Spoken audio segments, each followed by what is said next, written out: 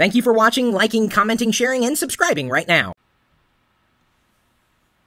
Look at your browser window. How many toolbars are in it?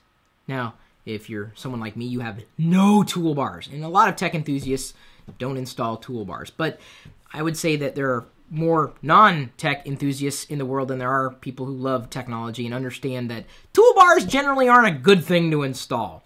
So we've had the experience of helping people with problems.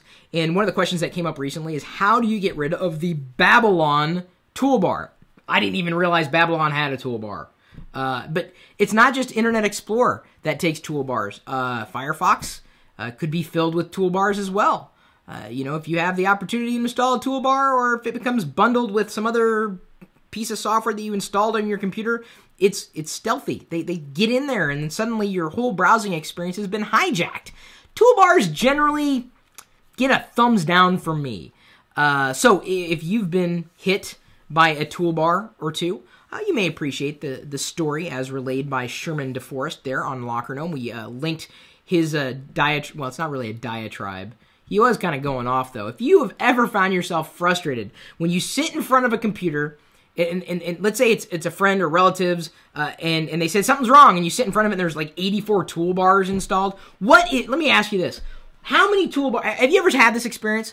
What is the most amount of toolbars, seriously, that you've ever seen installed on a single browser window? How many?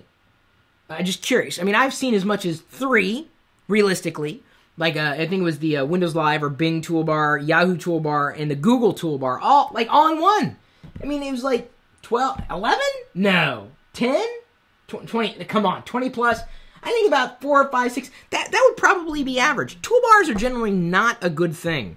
I would dissuade you from installing toolbars. And if you've ever run into the Babylon toolbar and you had problems with it, or if you know of someone who has the Babylon toolbar, you might want to send them the link to this article so that they can get a better understanding of why you don't want to install toolbars. I don't care who's asking you to install a toolbar. And yeah, I've used toolbars in the past, and I think as long as you keep it to 1, you should be okay. But do you really need the toolbar? That's what you have to ask yourself at this point in time, especially if it hijacks the experience.